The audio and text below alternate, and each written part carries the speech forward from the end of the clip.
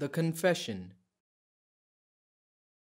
Mona missed her husband being at home for a long time, which made her feel insecure about herself and left out of her husband's life. She was pulled into a wave of questions like, am I not beautiful? Does he like another girl at work because I can't give birth?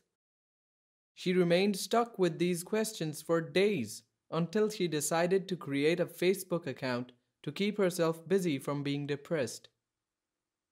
One day, she got to know a guy through Facebook who listened to all of her problems and made her feel better about herself.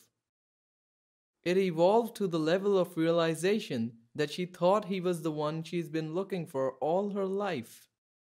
She sent him a lot of pictures of herself and agreed on meeting him at one of the restaurants. The guy videotaped their meeting without her consent, photoshopped multiple of her photos on some inappropriate ones, and then he threatened her to send all of that to her husband if she didn't go back to his place with him. She didn't know what to do, so she asked for advice from a Twitter account, but smoothly the guy using that account asked her out like a snake. She didn't reply to him.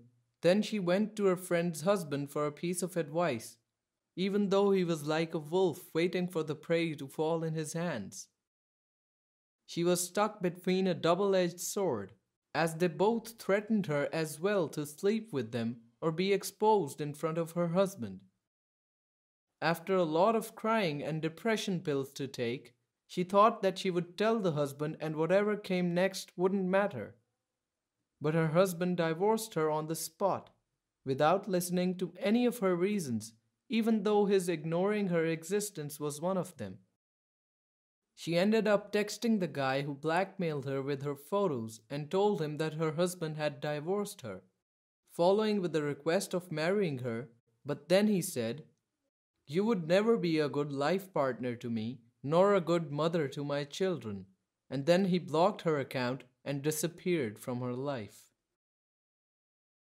وأن ليس للإنسان إلا ما سعى وأن سعيه سوف يرى ثم يجزاه الجزاء